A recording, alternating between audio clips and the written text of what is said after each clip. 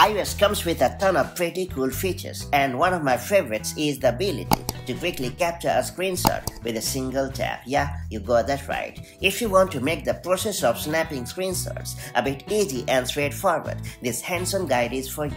That's it, let's get started. So first we have to launch the Settings app on your iPhone. Then you have to select the Accessibility option, and under the Physical and Motor section, you have to choose the Touch option. Then you have to select the Assistive Touch option, and then you have to turn on the toggle right next to Assistive Touch. And under the Custom Action section, you have to choose the Single Tap option. And finally, you have to select the Screenshot option, and you're all set. Going forward, you can quickly capture a screenshot on your iPhone by just tapping on this very button, just like this. Super handy, isn't it? If you found this video helpful, do like, comment, share it, and I'll see you in the next video with more such handy iPhone tips and tricks. Till then, stay safe and have a great time. Bye-bye.